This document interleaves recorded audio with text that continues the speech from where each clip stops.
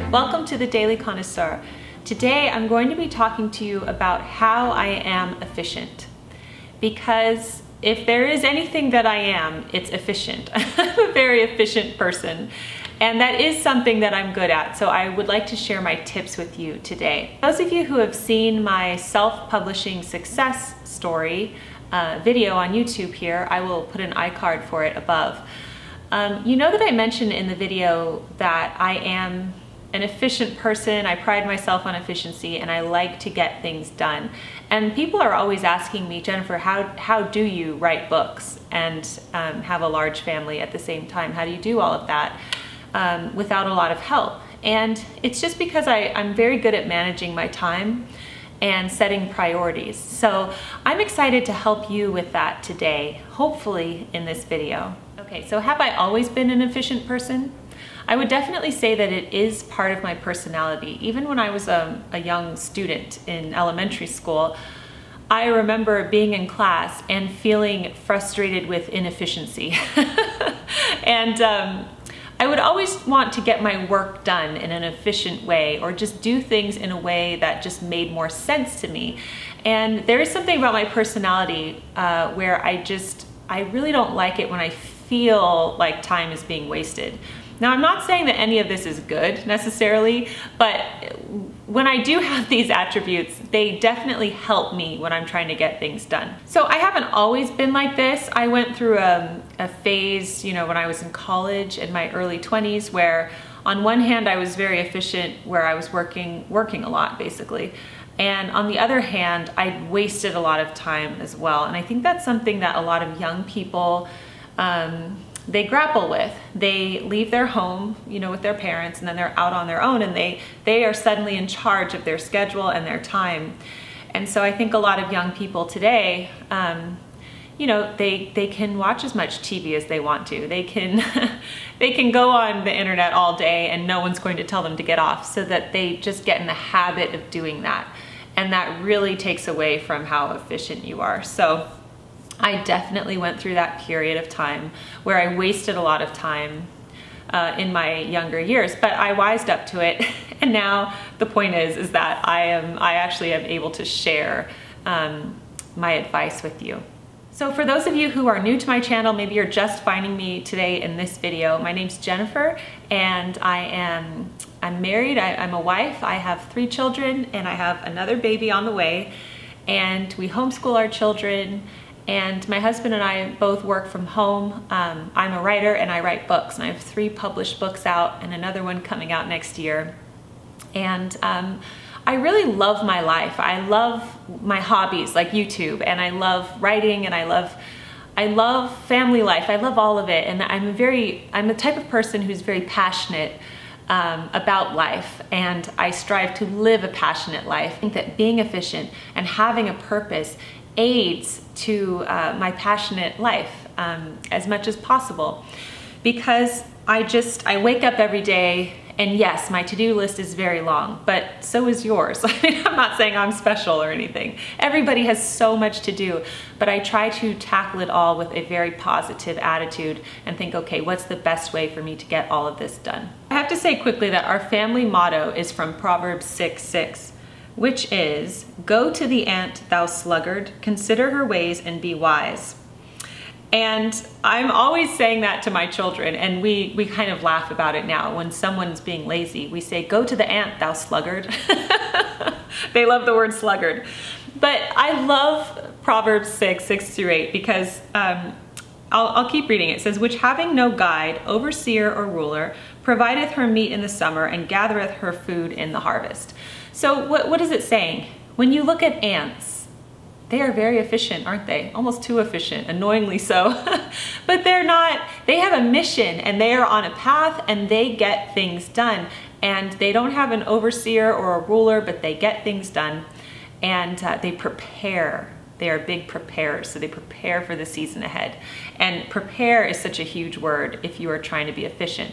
So that is honestly our family's efficiency motto. And so I'm always talking to my children about this. So we always say, "Go to the ant, thou sluggard." That's the first thing that where we go to. Okay, so now I'm going to tell you a list of ways that I am efficient. Starting with my first tip is that I wake up earlier than my family. This is very important, especially for mothers, to wake up before your children and even before your husband if you can. Some husbands are really early risers. But wake up before your family so that you can be prepared in any way that you need to be prepared. And that could involve, if you have to make them lunches, it could involve if you need to plan and schedule your day, or if you simply want to get dressed and look presentable and take a shower, all of that stuff. Try to get up before your family, because if you get up, 10 minutes before them or with them, you're always going to feel like you're playing catch up, because as soon as your husband and children wake up, they want things from you. They want breakfast, they want this, they want that, they want this, and you are suddenly taking care of all of their needs and yours haven't been met. So I wake up very early. I usually wake up at 5:30 in the morning, and thankfully my family, my children all sleep late, even my 2-year-old does. So if I let them go every day, they will sleep till about 8:30. That gives me 3 hours in the morning where I can accomplish things and get things done. So I wake up, I read, I'm relaxed, I'm not stressed about anything. I can get up and get ready for the day. I can drink water. I can even eat breakfast if I'm hungry, although I usually wait until they wake up to eat breakfast. So I do wake up early, and that is when I do get at least 1 hour's work in. So whether I'm writing a book, that's when I'll do it, or I edit videos or write my blogs, or any of that stuff that I do for YouTube. I'll do all of that in the morning before they wake up. It won't always be this way. You might have a child who's a really early riser, and my children used to wake up very early. And, or you might be going through a season of life where you cannot wake up that early. I'm about to have another baby in a few months, and I know that for the first maybe 4 months, I'm not going to be setting my alarm for 5:30 in the morning. I'm just going to try to get as much sleep as possible. So you'll go through phases in life where you can't wake up that early. But I recommend waking up at least 45 minutes to an hour before your family, if not a few hours before they wake up. And everybody's to-do list is different, but if you can just accomplish those things in the quiet hours of the morning before the chaos begins, you would just be surprised how it starts your day off. My second tip is to stop watching television. And I've gone through phases in my life, like I said, where I've watched a lot of television. And then as I got older, I wasn't as interested in it, but it's almost like you feel like you have to watch a show because everybody has a show and everyone's talking about this show or that show, and you feel like, with your husband at night, you have to watch a show. And especially with Netflix, if you find a good one, then you just want to kind of binge watch it. Well, my husband and I did used to do that, and we used to have shows that we would watch together. But we found that it just wasn't enriching anymore, and we just didn't enjoy it. And we felt like we were being kind of like zombies. So I'm not criticizing anybody who watches television. I mean, listen, at the end of the day, I get it. I'm tired, and sometimes I just want to zone out and just watch a good show. So I totally understand that. But I can honestly tell you that we don't have cable or anything. We do have PureFlix and Amazon Prime for the kids to watch because they do watch television. But my husband and I don't watch television anymore.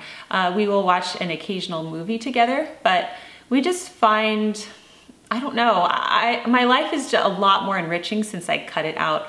I do not know who the latest American Idol person is, or The Voice, or any of those reality TV shows. I have no clue who they are.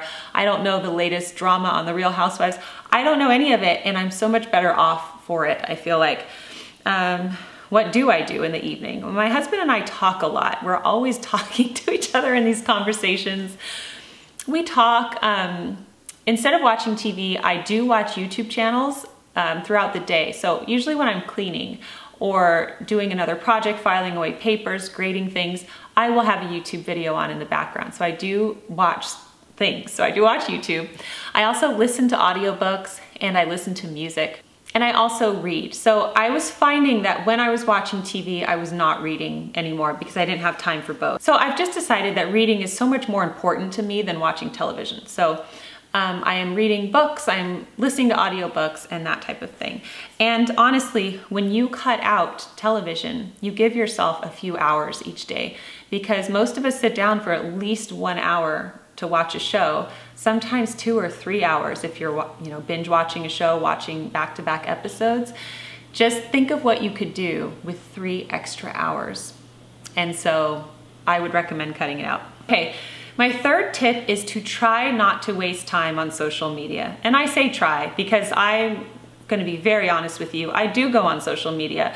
I have to go on for my work. So I do go on for I have Facebook, Twitter, and Instagram. And so I post all of, what you're watching now, I will post this on Facebook.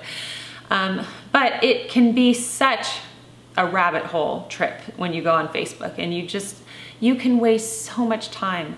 And the people who post, 5-10 times a day, that takes a lot of time and energy, and that is time wasted. So I try not to go on social media. If I have to post something for the blog or for work, I will just go, I will post it, and then I will get off. Try to respond to a few people, maybe click like on a few comments, and then I leave, because I know what a time waster it is. And I know that that is a time waster for a lot of people. So if you could just disengage from social media, from using it as much as you do, if it's an issue for you, that is a major help with being efficient and getting things done during the day. My fourth tip is to make goals for yourself. I'm always making goals. And for example, we are on summer break right now. We homeschool our kids, but we're taking about a month or so off. Actually, by the time you see this video, I might be starting up again. But my goals while I was on break was to organize the pantry, and I did a video on that, which I will put up here. Organize the pantry, get on top of the filing, because we finally bought filing cabinets, and I still haven't done that yet as I've done this video, because it is literally my least favorite chore ever. But I will get on top of the filing. Organize the homeschool room, which we've also done. I make goals with the household work, with cleaning. Of course, I make goals with my professional work as well, and I have to do that. I am currently waiting for my copy edits to arrive for my fourth book, Connoisseur Kids. So once I get that, I will make goals. So knowing that my copy edits are coming, I have done a lot of videos for YouTube in advance, because I know that when I'm working on my copy edits, I will not have time to do my blog and YouTube channel. So I'm taking that into consideration, and I am doing some future videos in advance. In fact, today I already shot an interview with Nikki Moreno from Inspired by Nikki, which you will see on Thursday. That's why you're going to see me in the same outfit. So I make goals, professional and personal. My next tip is to make schedules and routines.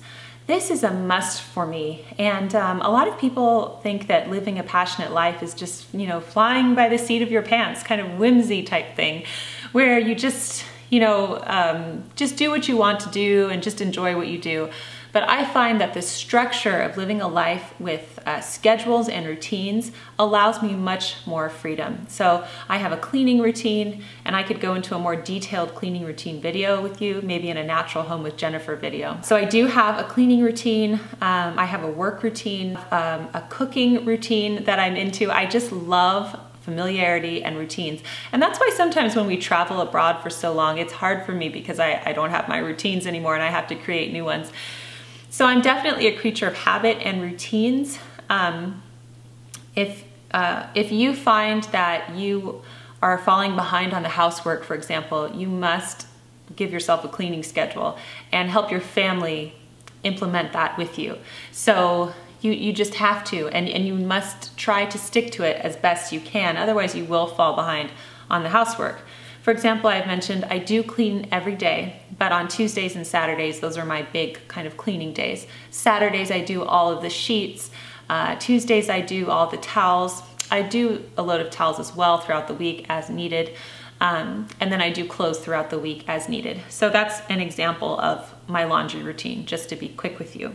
But if I don't do that, if I don't do the sheets on Saturday, well then Sunday comes and then we're busy, and then and then it doesn't get done. So I'm very, very specific about that. Now, if I wake up really early before my family, I can tackle some of those routines.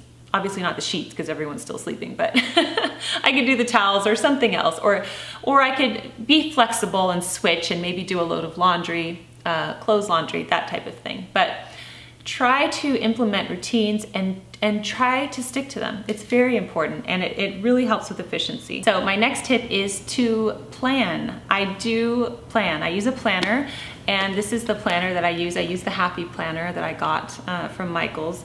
And I also use, you know, the calendar on my phone. So it just depends. If I have an appointment or something that's important, I will put it in my phone along with directions and an alert for the time that I should leave, basically taking traffic into consideration. And then with my planner here, I go through it and I put notes. I do a lot of stuff for the children, like homeschool schedule, doctor's appointments. I do all of my YouTube scheduling in my planner, so because I don't need that in my phone. So I have a lot of things here, social engagements and stuff like that, and that helps me stay on top of everything. And I'm able to just, you know, stick to my schedule and not miss appointments and forget things like that. Last tip for you has to do with cooking, and I like to meal plan.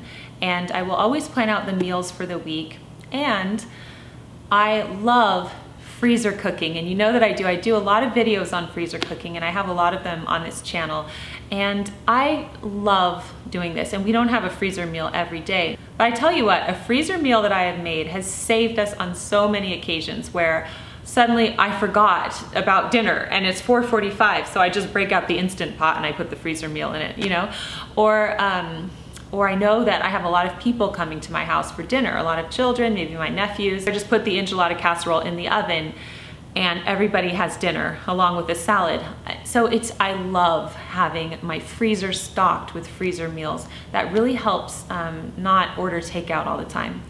And I also plan my meals as well. I really do recommend doing all of that. Now I can go into more detail about each of these subjects if you would like. If you would like to know more about anything I've talked about, please let me know in the comment section below. But there is something about me and my personality, and maybe you can relate to this, but when I'm in a zone usually. So if I am working, let's say I'm editing a YouTube video or writing my book or uploading something and I'm working, I do not want to be pulled out of it. So let's say I'm doing that and then the kids wake up and I'm thinking, oh no, no, you know, I just want to keep going because that's how I am. I could just work all day long, right? But I think it's healthy to take breaks. So it's funny because then the children will wake up and then, okay, I have to completely put away all work because I don't work when I'm with them. So I put it away and then I get into the zone with them where I'm making breakfast and I'm cleaning the house, or we're doing school, or even we're just playing in the afternoon. And then I remember that I have to get back to work later because I also work after they go to sleep. I forgot to mention that as well. And then it's funny because when I realize I have to go back to work and go back to the work that I didn't want to leave, I don't want to do that either. I just want to stay with my kids and play with them and be with them. So that's how I am. I don't know. Can you relate to that? I'm very much so a person that's in the zone, and when I'm in it, I just don't want to change. I don't like change. So, but I think that that's a good thing. Now, all of these things combined, they help me to be efficient, and that is how I get everything done. You know, people always ask me, do I have a housekeeper? Do I have a nanny? No, I don't have either of those things. I do it myself with my family, and I also, you know, I don't have an assistant or anything. All of the work that I do with my writing and everything, I do it myself. But you would just be amazed how when you cut out the time wasters in your life, social media, television, whatever it is that's taking up a lot of your time, when you cut that out, you would just be amazed at how much you can accomplish. And that is where I am right now, and I'm very happy. I'm a very happy person, and you know, some people might take pity on me and think, oh, she doesn't have a life, but I do have a life, and I love my life and I live it very richly. And spending time with my family is my favorite thing. So I get to do that all day long, which is nice. And then it is nice to break off from that and then do work. I hope that you enjoyed this video. I hope that it provided inspiration for you on how you can be more efficient. If you have any great tips to share with us, please leave them in the comments section below. If you have any questions or requests for future videos, please leave them below as well. You are going to see 4 videos from me this week. There's this one today. I'm going to have 2 Natural Home with Jennifer videos, and then my interview with Nikki Moreno on Thursday. So I'm really looking forward to spending the week with you. If you're new to my channel, I would love to have you as a subscriber. Thank you so much for joining me, and I will see you tomorrow on the Daily Connoisseur. Bye.